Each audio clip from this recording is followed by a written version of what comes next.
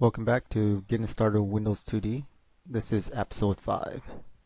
And as promised, I was thinking about finally introducing the game loop. So I decided first to introduce the game loop. And to have a game loop, we have to introduce a concept of keeping time. So basically what a game loop is it keeps time, and if enough time has passed, call the update on the scene, and if enough time has passed, draw the scene, and it will continuously do that, and eventually what you get is a gaming loop where everything is moving or reacts to user input. And it's a central concept, and if you have time, you probably should watch this episode twice just to make sure you get what I'm doing here, okay? Alright, let's get started. Let's load in the project files for episode 4. And I think this is the project. So I'm going to make sure by seeing what it looks like.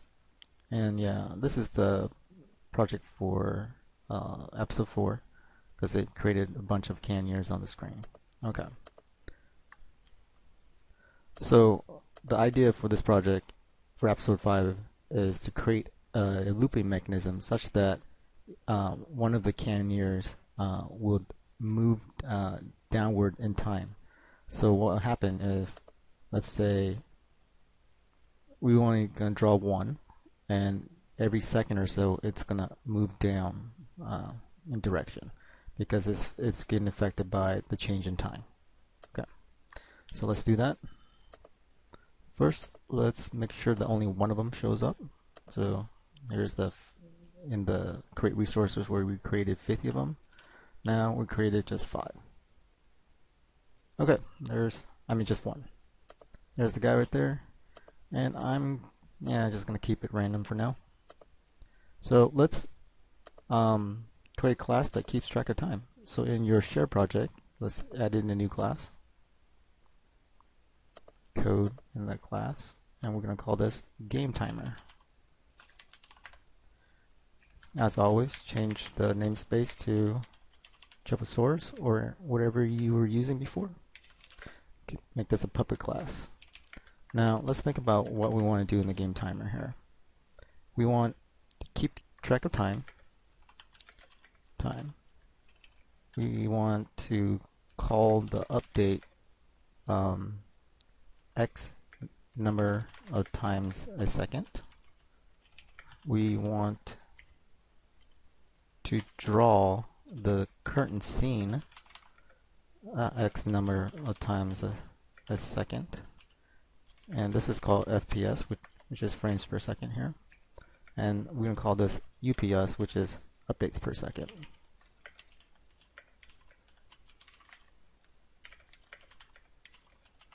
Okay, and that's basically all we need to do in the game timer for now. So to keep track of time, we need a bunch of properties, right? So let's make some properties to keep track of time. One of the very first things when you think about keeping track of time is we have to keep track of the total amount of time the application has been running, right? So let's do that. We can call this total app time. So this is the total time the application has ran, I would say, after it started loading the resources and it's completed. Okay. And of course we have to keep track of time again. So date time. Time span is just basically a duration of time that has passed. So that's why we use it. And date time is actually a structure that contains a specific date. So we want to add time to it. So that's why we call it time span. And then on this one, I want to keep track of when the last time we called the update. So last update time is a date time. And of course, since we want to also keep track of when, how many times we draw a second, we want to keep track of the last time we called draw as well. So there you go. Last draw time. Okay.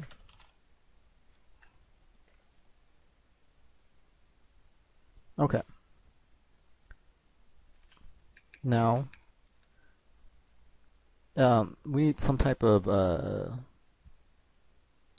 of like a timer in Windows Forms, where if a certain interval has passed, then call update, and if a certain interval has passed, call the draw function, right?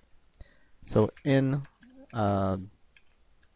universal application, it's not called a timer. It's called a dispatch timer instead. But I'm gonna make this private because I don't want anything to access this. So dispatch.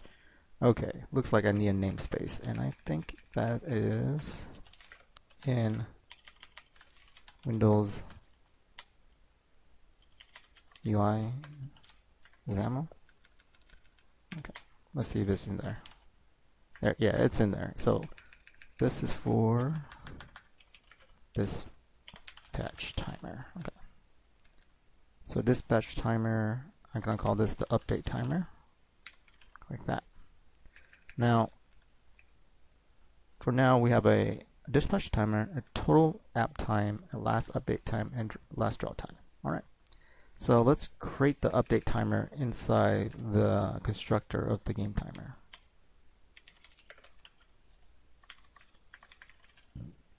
Excuse me. So update timer equals new dispatch timer, like that. And we have to give it a interval that we want to update, right?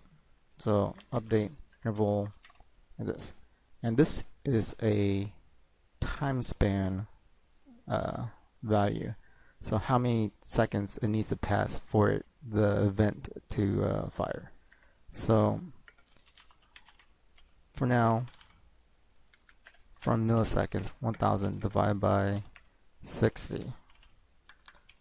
And if you think about it, 1000 milliseconds is 1 second. Divided by 60, that means I want the interval to happen 60 times a second. So this is 60 updates per second. And of course, right now you have to hook up the event that it fires in that time. So let's do that. And it's kind of funkily named, but it's called tick. So each tick do this function, and each tick is, well, 1 out of 60 seconds. So 60 frames, 60 times a second. Call the update timer tick. That's it. So of course, in the update timer, we're gonna call the scene update, right? Yeah. So let's get that. So every tick call the current scene update. So first we check to see if it's not null. Then we call update, and it needs a delta time span, right? Need a DT, and we don't know the DT yet because we didn't keep track of the difference in time. But we know that there's a last update time. So the delta time will be what time is currently now minus the last time we update, right? So in the constructor, I would set last update time equal to date time now. So when this gets created, last update time will be exactly when the object gets created. And you can also set the draw time here as well, because we can assume that from the start it has updated once. In the logic, it has updated and drawn once at the current time now. Okay. So let's calculate the delta time between the last time it's updated and then when the update tick has called, right? Time span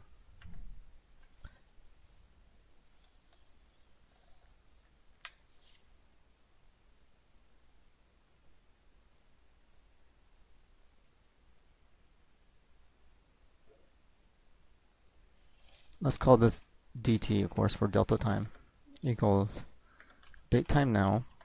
So take the current time minus the last time we call update. So we have a nice delta time now. Now, of course, now we have to update the last time update to the current time. So the next time it goes around, it gets a different delta t, right?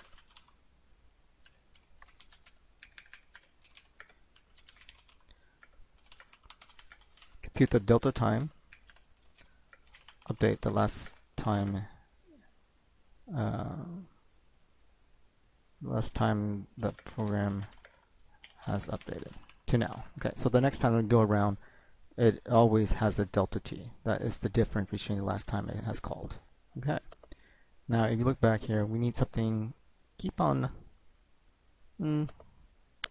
adding in the total app time. So each time this gets called, we want to add in, well, the delta t as well. So in total app time, we will set that to 0. So from milliseconds, 0. So 0 milliseconds. Now update the total app time, and total app time will just equal dt, right? Plus equal. So you keep on adding the delta times, and then you have a each time you look at this variable, you'll have the total amount of milliseconds or seconds that has ran. Okay.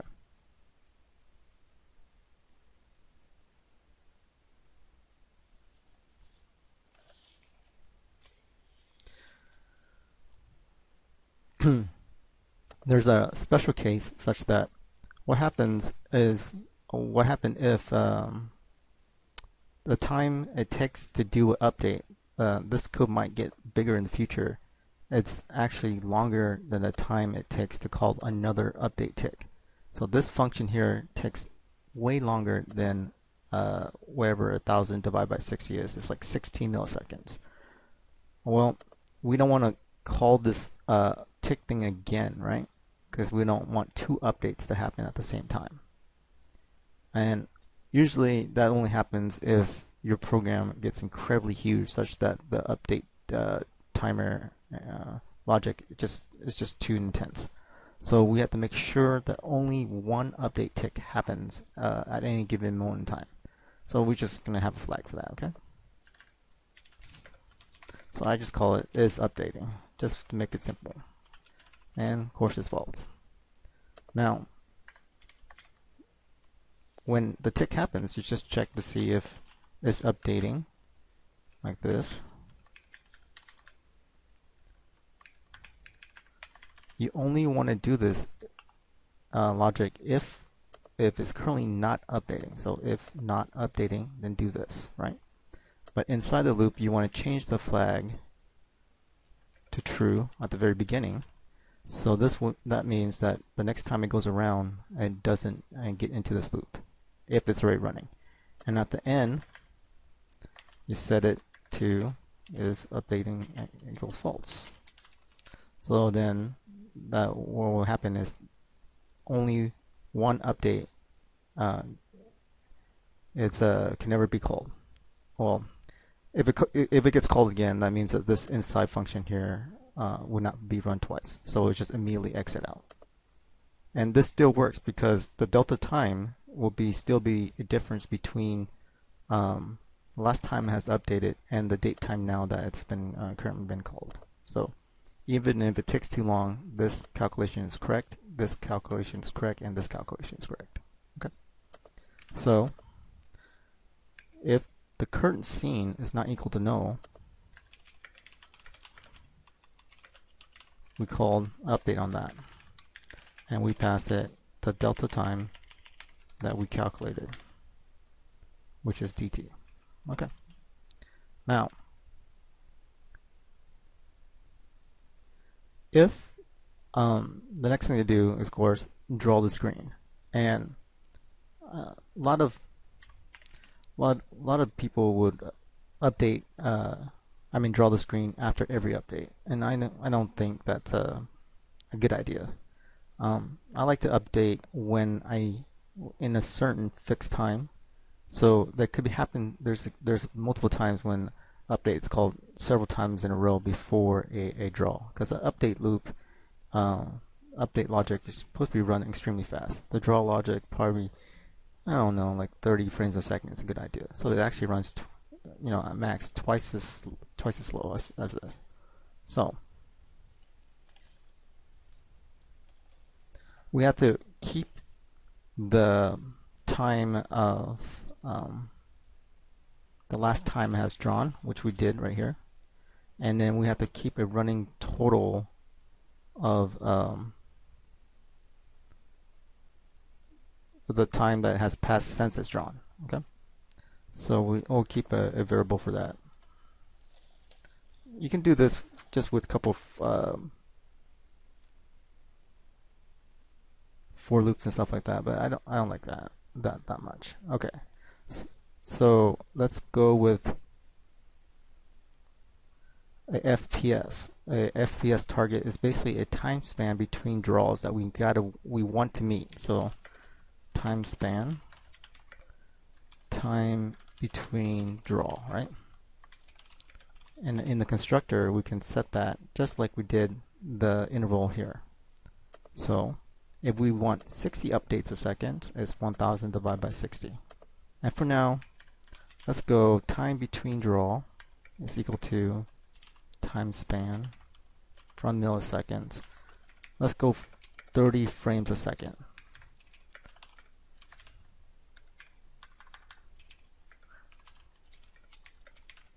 So we're going to try to update 60 times a second, and we're going to try to draw refresh the screen 30 times a second.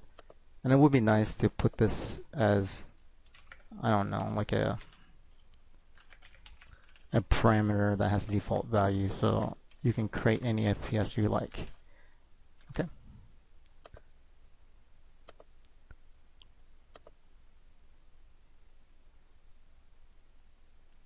Okay. Now we gotta check to see if the last time is drawn, it's greater than the time between draw, right? Just like we did when we calculate the delta t. So figure out if we need to refresh the screen. So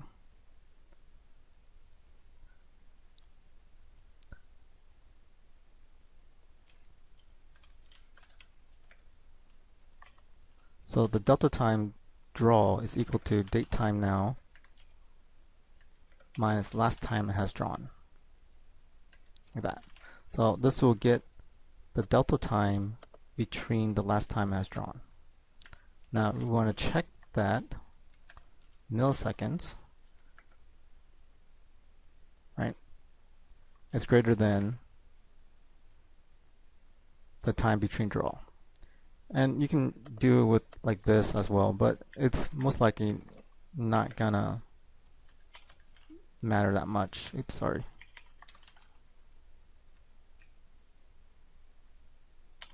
What the heck am I doing? Oh, there it is. Time span, time between draw.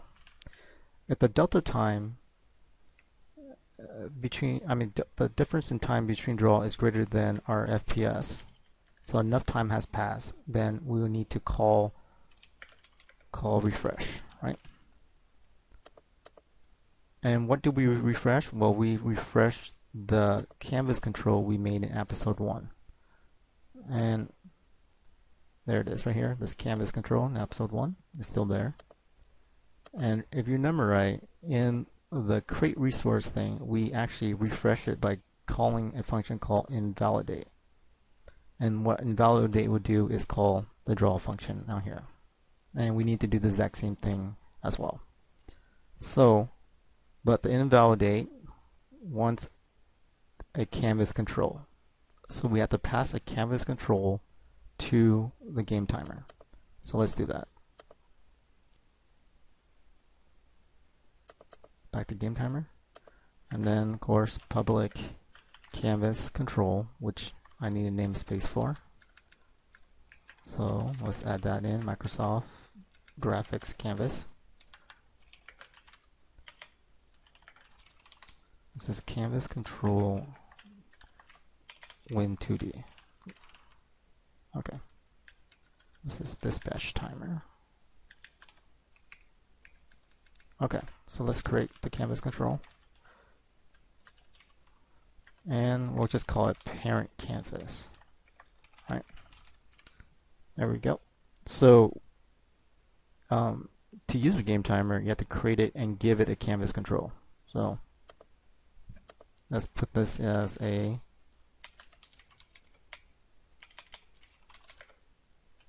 argument as well. And the default is course null. So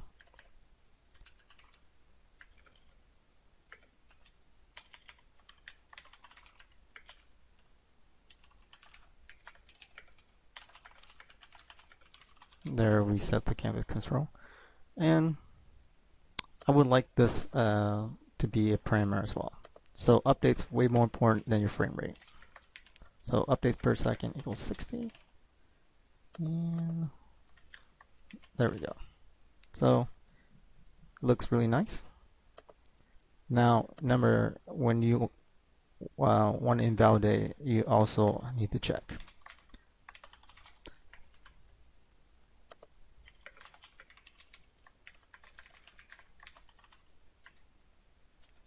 Call invalidate on it. And what should happen is, if enough time has passed, it should call the update.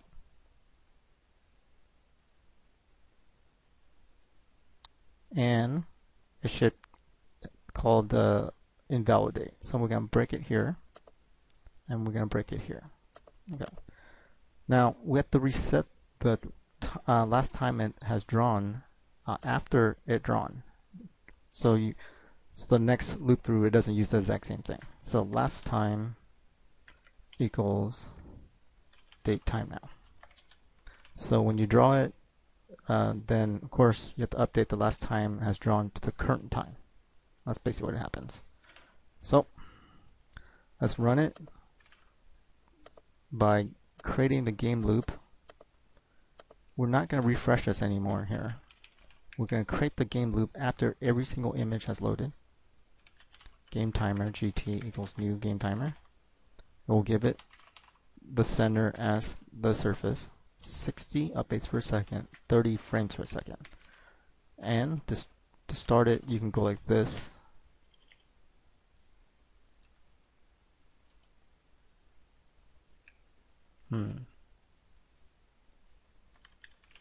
Let's go back to the game timer because I want to actually start it inside this. So after I create the create everything, then I want to start it. So everything is loaded, start the tick, and then each tick do this function. Okay. So go here, and I want to break it here and here. So what will happen, what we're expecting is it will break here first, create the game timer, and the game timer runs. It should break inside the game timer, call the update function, and then call the draw function. So let's give that a try. It calls the draw function, calls the game timer function. Okay, create the game timer. There we go. It calls the update tick because enough time has passed. It will call update here, and then it will call parent canvas invalidate. So we should expect it to break at the draw function next, and it's not happening. So we're gonna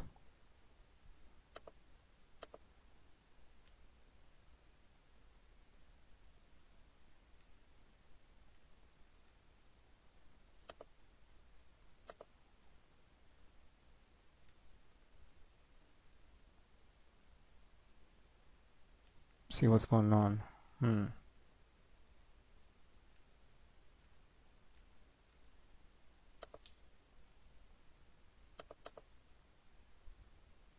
Okay, if it calls. So what happened? Why is it that it didn't like it when I had that breakpoint there? Let's see. Oh, I see, because it's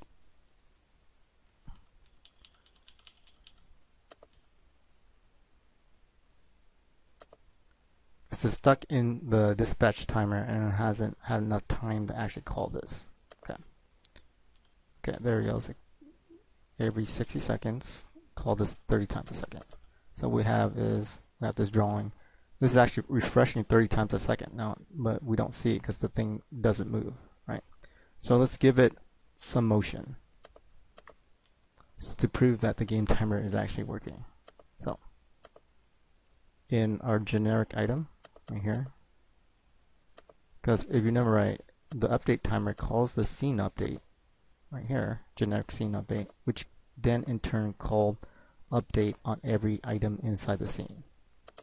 But for now, we'll just go into the generic item and move it down by 1. So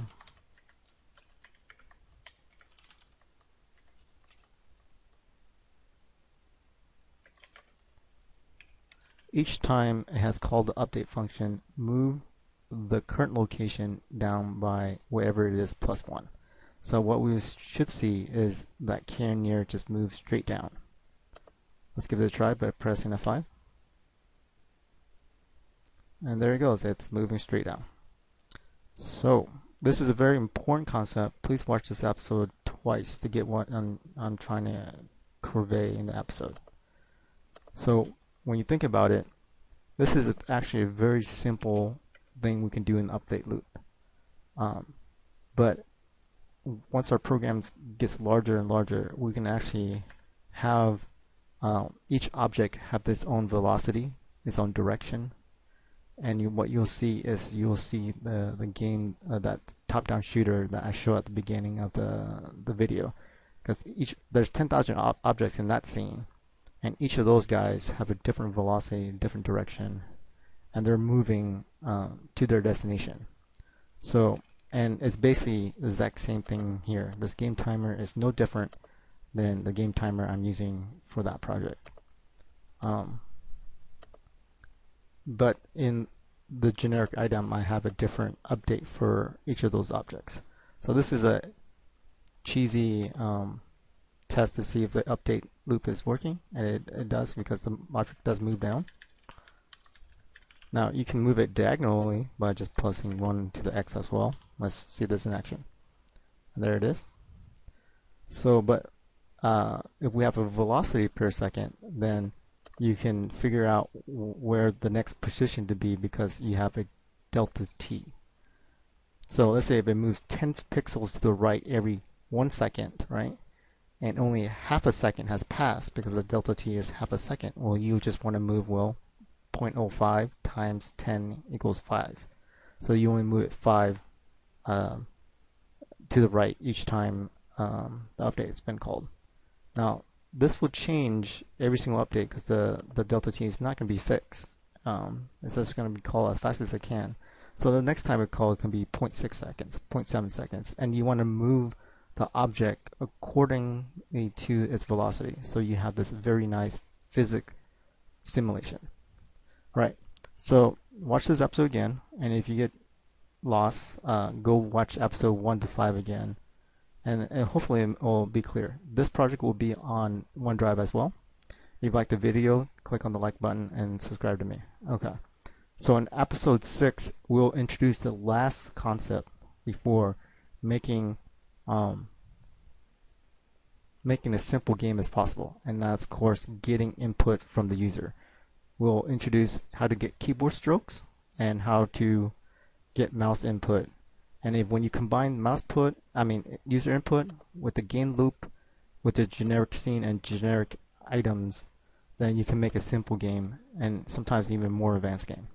Now, I will show you what I'm currently working on for episode 6. Let's see if I can load that up for you. As you can see, once it's loaded up, I have your game timer right here. It's the exact same thing, with comments, of course. And the input manager is what I'm going to do next in episode 6. So when you have all this together, when you think about it, you can create a Minesweeper game if you don't know what Minesweeper is. So in episode 1, if you look at the screen here, we learn how to draw rectangles. Look, rectangle, rectangle, rectangle, rectangle. We learn how to draw text. There's text in each one of those.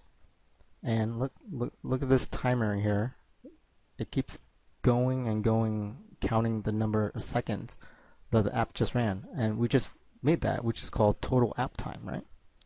And this is the bomb image. You learn how to draw an image in episode 2. And all these are just rectangles, episode 1.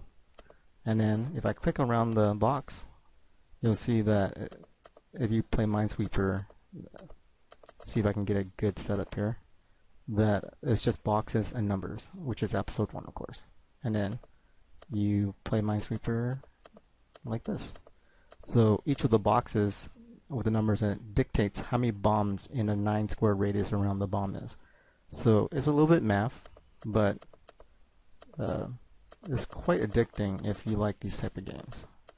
So in the next episode, we'll get user input from the mouse or the keyboard, and this is what I'm doing here. You move the mouse around, and the box that is hovering above will light up like that. And then when you click on something, it tags the box like that. So when you combine all of them together, you get something like this. All right. I'll see you next time. Thank you.